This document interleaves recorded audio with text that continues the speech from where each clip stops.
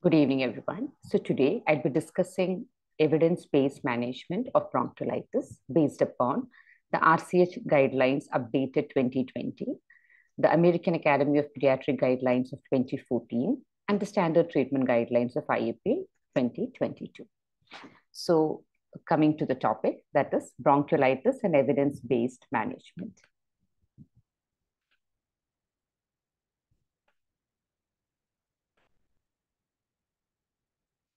So as we all know, the etiology of bronchiolitis is mainly most common. It is respiratory syncytial virus or RSV, but you can also have bronchiolitis due to rhino, coronavirus, Boca, adeno, and metapneumovirus. So it's basically a lower respiratory tract infection where the smaller bronchioles are involved, the smaller airways are involved. So it is definitely an airway disease, just like we say asthma, but here the site of involvement is the bronchioles. And the pathology exactly is epithelial cell inflammation leading on to mucosal edema. There is also increased mucus secretion as well as ciliary dysfunction and cell death. Blocking of the lumen by cell debris also happens. So as you can realize now, mainly it is edema, increased secretion, as well as ciliary dyskinesia, cell death, and shedding of the epithelium, causing obstruction of the lumen. There is some amount of bronchospasm, but that is minimal. The other pathology is the one which mainly causes the symptoms of bronchiolitis. And we also need to know what are the risk factors for severe disease.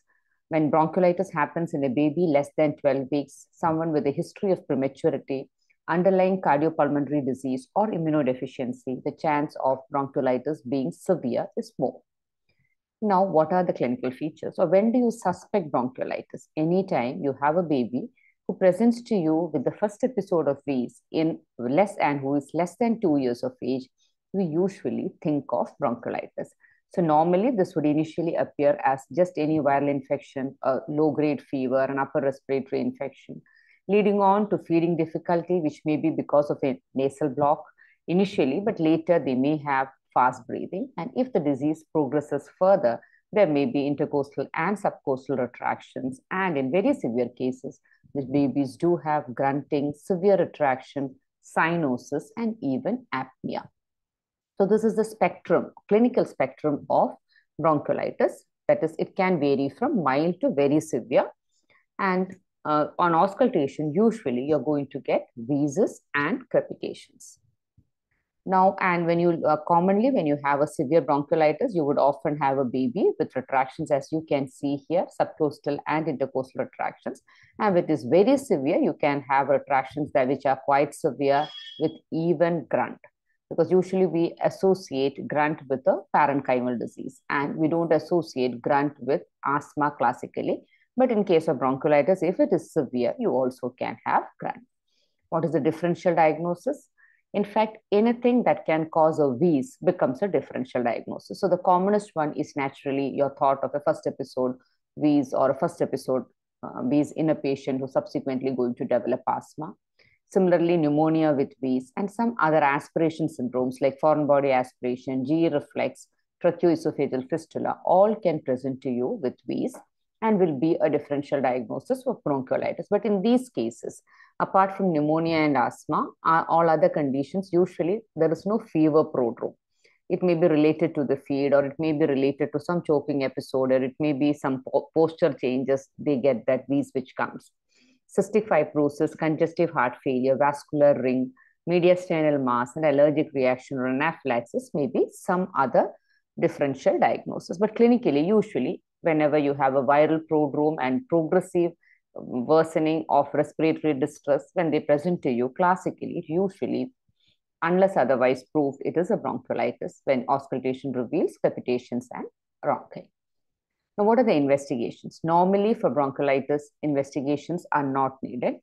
And sometimes we do send nasopharyngeal swab to detect which virus is circulating and what is causing the bronchiolitis. And especially if, for example, a virus like RSV, which can be quite infective, you can think of cohorting also so that they don't spread the disease to other babies admitted in the ward. So that is one reason where you would like to go for an NP swab. Remember, When you send a nasopharyngeal swab and you get a virus like rhinovirus, it does not necessarily mean that at that particular time, the baby is having a bronchiolitis due to a rhinovirus. It may be a virus which is persisting from the previous infection. On the other hand, when you get a nasopharyngeal swab RSV, it usually indicates that it is the causative organism for bronchiolitis. Blood routine is also not routinely sent. If sent, it will usually show a viral picture, but chest X-ray has usually chest X-ray will show hyperinflation. That is because, as we already said, this is a bronchiolitis, an airway disease where the airway is narrow because of mucosal edema. And inspiration being an active process, you will have air coming in, but expiration being passive, the air usually gets trapped inside the alveoli. And that is why you get a hyperinflation, which may be described as 6 or 7 anterior ribs in the mid-clavicular line. Or you can also have the floating heart sign where the inferior border of the heart is visible because of the hyperinflation. But in some cases, the mucus secretion in the small bronchioles may completely obstruct the lumen of the airway, leading on to collapse of the airway, collapse of the alveoli, and that may also be seen in X-ray. So in an X-ray, you mainly see hyperinflation, but you can also see patchy atelectasis also. Now, coming to the management, being a viral infection, it is definitely supportive management. If the baby has fever, it's needs to be managed with paracetamol. Keep the baby well hydrated so that the mucous membrane is not drying up. So hydration is very, very important. And also nasal block can be treated with saline nasal drops. And sometimes if the nasal block is causing a lot of problem and babies finding difficult to feed, you can also do a gentle nasal suction with nasal suction bulb can also be advised. Now coming to the medical management of bronchiolitis, the 4 drugs which are often discussed is hypertonic saline, nebulized adrenaline, nebulized salbutamol or beta-2 agonist, and corticosteroids. Now let us see one by one where these 4 drugs really stand when it comes to the evidence.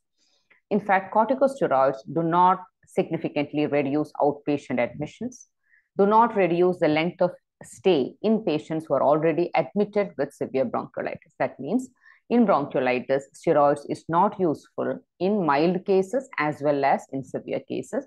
So it is not recommended. The Cochrane 2013 review also comes with the same recommendation that corticosteroids are not recommended in children with bronchiolitis.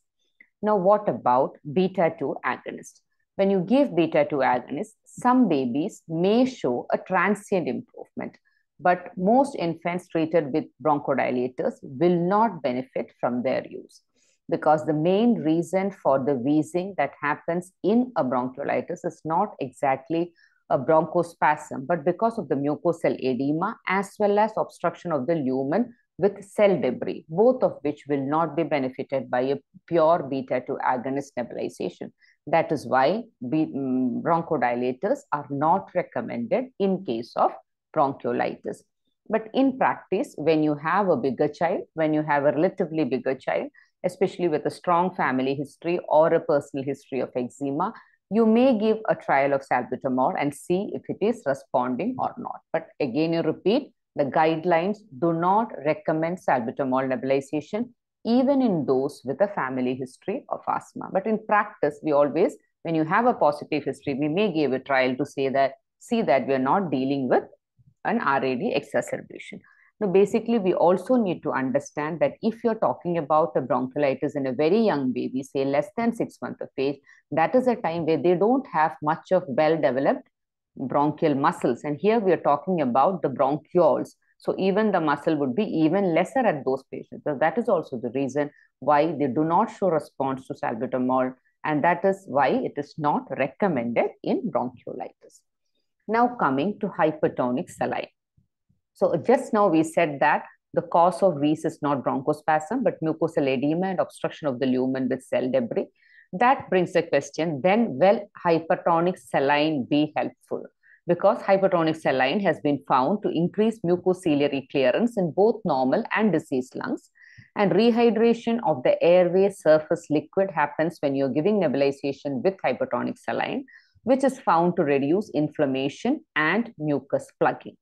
But what they have seen is that hypertonic saline nebulization for children with mild bronchiolitis who come to you in the OPD, they are not really benefited by hypertonic saline, and that's why it's not recommended as an OP nebulization.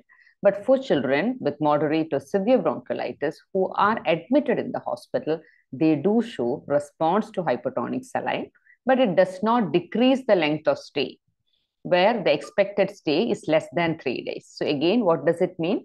When you have a mild to moderate bronchiolitis, which itself is getting cured rapidly, there hypertonic saline has no role. But when you have a bronchiolitis, which is quite severe, which is causing a prolonged hospital admission, that subgroup of patients definitely is showing response to hypertonic saline. So here, if you have a severe attack, you can think of using hypertonic saline. But remember one more thing.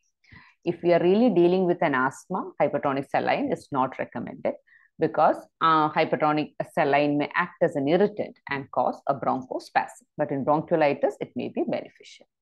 Now, what about adrenaline? Remember, adrenaline acts on both alpha, beta 1 and beta 2 receptors. Here, we are mainly looking at the effect of alpha effect of adrenaline, because alpha effect, it will cause vasoconstriction, and that way it can decrease the edema. But remember, adrenaline effect is short-living. It will last for only 60 to 90 minutes. So on the day of admission, that is when a child comes to you in the ER, you give him an adrenaline nebulization, he will show, or he may show response to the nebulization, and you may avert an admission on that particular day. But in fact, it does not do anything to the course of illness. So the baby will again come back to you the next day with persistent respiratory distress. So that is why it has been found that adrenaline does not decrease the length of stay, but definitely it does have a role as a rescue therapy. So that is what the bottom line is. Not recommended in the emergency room, not routinely recommended for admitted patients also, but may be used as a rescue therapy in very severe cases. Remember, the duration of action is only 60 to 90 minutes. Now coming to oxygen. So when do you give oxygen? What is the recommendation? The recommendation is children with SpO2 more than 90% do not routinely require supplemental oxygen. This recommendation is both from the American Academy of Pediatrics as well as the RCH guideline, the Royal Children's Hospital guideline. Both say that if baby is otherwise okay and saturation more than 90%, they don't require supplementation. And no need to monitor oxygen saturation continuously with pulse oximeter. So that is also important. So every time, say a child with a borderline saturation, 85, 88, you have started an oxygen prongs 2 liters per minute, and the oxygen saturation has gone up to 95. Then you just don't need to put the child continuously on a pulse oximeter monitoring. Why do they say so? That is because we all know that when the baby moves, there is always an error in measurement can happen, and alarms will affect an infant's sleep, and alarm fatigue of the health person also happen, because if always you are getting in between alarms and nobody bothers about the alarm, so even the baby deteriorates, you will not know. You have over reliance on the measurement, and that leads on to less monitoring of the baby. So that is the reason why they say that when a baby with bronchiolitis is administered, and when the patient is hypoxic, give them oxygen and then go for a clinical monitoring. That is most important. How is the baby doing? Is the baby feeding? Has the respiratory distress come down? Has the grunting subsided? Has the respiratory rate decreased? So more than the value in the pulse oximeter, it is the value of the clinical assessment that is more important. And always remember, when you're keeping always start with oxygen by prongs. For an infant, you can give maximum of 2 liters per minute, and for a child, maximum of 4 liters per minute, because this is the maximum air that can be humidified by the paranasal sinuses. That is why this upper limit. For adults, you can even go up to 6 liters per minute. Now, for those who do not respond to simple nasal prong, definitely high flow nasal cannula, that is heated, humidified, high flow nasal cannula may be used. It has been found to decrease the work of breathing and also decrease the need for intubation. So because it is humidified, that also helps to hydrate locally, provide oxygen in a more comfortable manner, and help in better mucociliary clearance. So this is one of the indications for using HFNC. The complication, you can have a pneumothorax, but remember, it is very, very rare. And one other thing that you can use is definitely if the patient is not responding on HFNC, The next you can go for a CPAP. And in fact, in India, you can use an indigenous CPAP also, where the prongs is connected to a T connector, and the one end of the T connector is connected to the oxygen flow meter, and the third end is connected to an underwater seal. So this simple indigenous method of providing CPAP, in a case of severe bronchiolitis, you will find that the respiratory distress comes down. And if you have a bubble CPAP, even that can be used. And when only all these things fail, would a baby require an intubation? So normally that is not required. Most babies, even when admitted, a simple oxygen prong or HFNC would do. A very miniature, very minuscule amount of them would be requiring an NIV or an intubation. And for any reason, once you find that the baby is better and you're discontinuing oxygen, then we have to observe the baby for 2 hours to see that reappearance of distress is not happening before you decide to shift the child to the ward or allow the baby to go home. And if the baby is taking less than 50% of the feed, do not hesitate to put a nasogastric feed and provide them with 2/3 maintenance of fluid, because IV fluids are not recommended. It's always better to go for a nasogastric feed. But the total quantity should be 2/3 requirement, because there is always a risk of having a CR in a baby with severe bronchiolitis. There is no role for antibiotics, antivirals, as well as chest physiotherapy. So that was for today. Thank you.